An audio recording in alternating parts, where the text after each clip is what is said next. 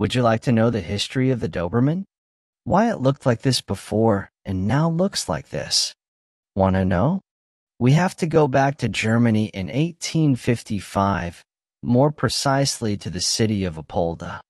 It's important to note that the German Empire was not established until 1871, and we must put ourselves in the shoes of a tax collector named Louis Dobermann, who was in charge of reminding people and businesses of their unpaid taxes. You can imagine they were not well received anywhere. But what does a tax collector have to do with Dobermans?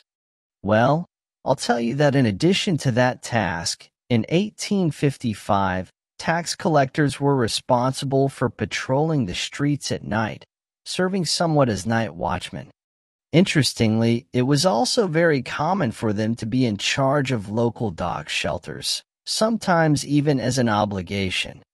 A year after starting to work as a collector, around 1856, realizing how dangerous his job was, as he sometimes had to transport large sums of money through forests, even knowing that he was often a target for thieves. He thought it would be a good idea to have a dog. And this is where the dog shelter comes into play. After much searching and choosing a dog for companionship and protection, he realized none of the breeds he had access to, the dogs he was in charge of, had what he was looking for. He needed a dominant dog, a strong dog, an intimidating dog, one that could ward off or intimidate anyone, and above all, protect him. He set to work and began to select the best specimens from different breeds to crossbreed them.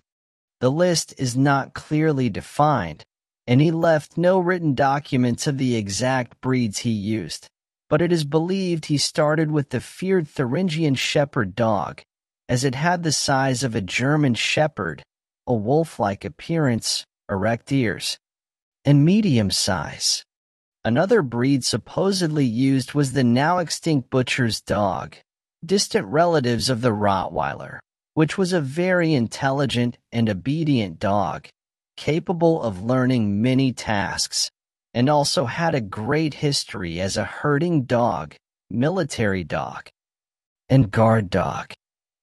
After these crosses, a Manchester Terrier, which was a brave, lively, curious, and alert dog, characteristic of hunting animals with a somewhat strong character, was involved in the breed formation.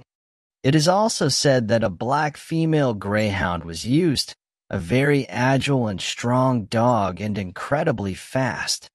Some sources also mention the possible involvement of the Old Great Dane, a large and strong dog, used in hunting large beasts including dangerous boars, wolves, and bears. Thus, after selecting the qualities he wanted, the Doberman began to take shape, until it became the dog we know today. Well, more or less. Because, what do you think the Doberman looked like in 1888? Its appearance was a bit different from what it is today, but how did it go from having this appearance to having this other one? To understand this, it's important to know that the biggest changes took place after the death of Louis Dobermann, who died in 1894. After his death, and some time later, some dog breeders in England continued researching by crossing Dobermans with greyhounds and Dobermans with terriers to achieve a more elegant body and a more aggressive temperament simultaneously in 1891. Another breeder, named Autogaller, also from the city of Apolda, like Louis Dobermann, founded his own kennel. He was one of the pioneers of the breed and took charge of preserving and improving it.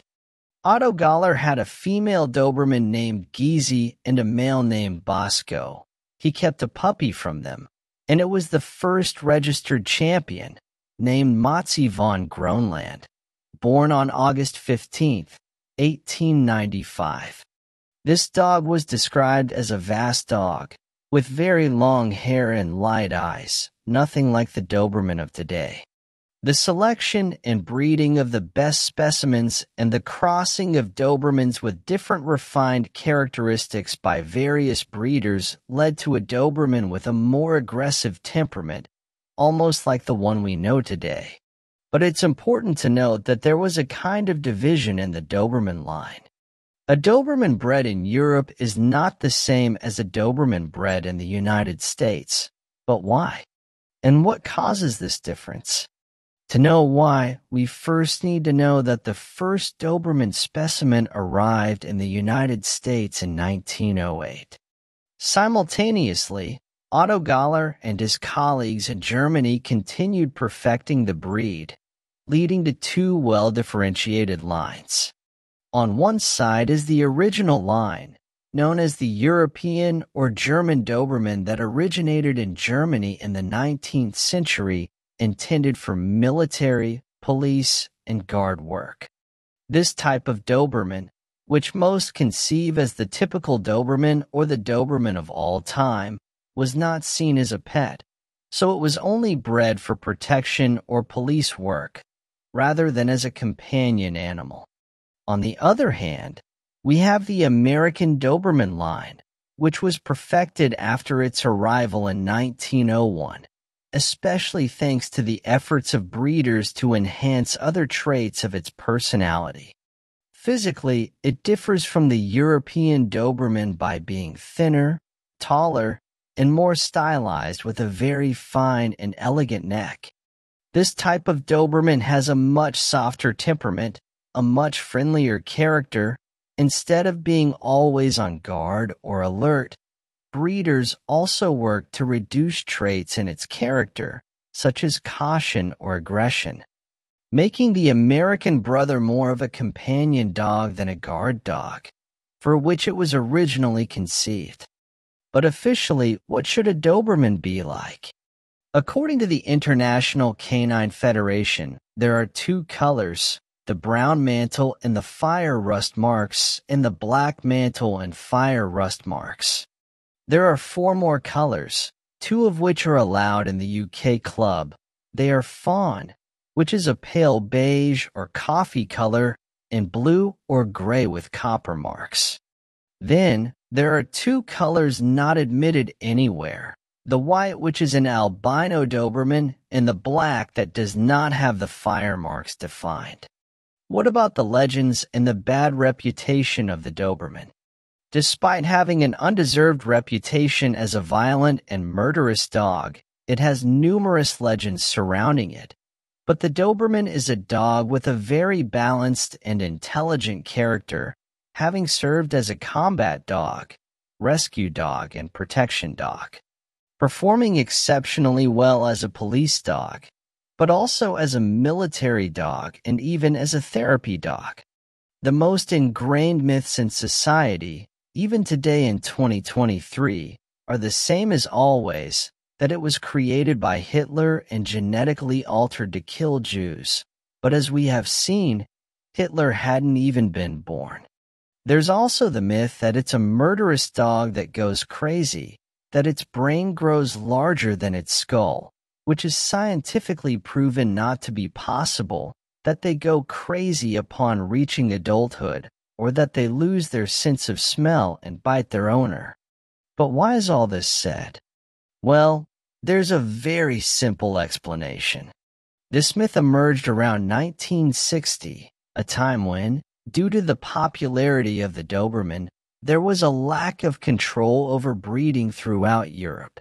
To obtain a specimen of this breed and due to high demand, breeding standards for Doberman behavior were overlooked. Breeding bad specimens with good ones, some with problems, insecure, aggressive, fearful. Because of this, breeders began to have problems with the character of the Doberman, biting their owners and being quite aggressive, to the point that, from being one of the favorite breeds, it became one of the most reviled. This situation brought something positive. The International Doberman Federation, created in Germany in 1975, established various physical and character tests for individuals intended for breeding. it yielded excellent results. So not only were dogs with physical problems rejected, but also those that showed fear or aggression, since none of these characteristics should be part of the Doberman's personality.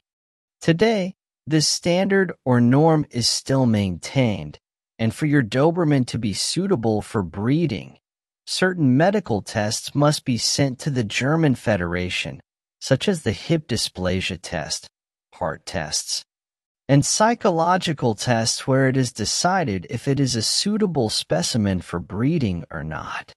Most breeders do not do this, so not all Dobermans seen on the street would pass this exam. Today, in the world of Dobermans, we could differentiate them into two categories: the Dobermans for beauty or exhibition, or the working Dobermans. This does not mean that a Doberman cannot be both for work and beauty. In the exhibition category, the aim is for the animal to come as close as possible to the standards set by the Federation, with an expert judge in the breed determining the winner that most closely matches the standard. On the other hand, the working category focuses more on the character and psychological aspect of the dog, without neglecting the physical aspect, of course. These dogs are perfectly trained, synchronized with the owner's commands for defense and attack, and for various obedience tasks. To give you an idea, police dogs undergo this type of exercise. So in summary, the Doberman is not just a show or work dog. It can also be an excellent companion animal. In my opinion, and as an owner of two specimens of this breed, the Doberman combines the best qualities of the great dogs in history: strength, agility, endurance, character, and intelligence, making the Doberman a unique breed, excelling in all its aspects and far removed from the myths and legends that surround it.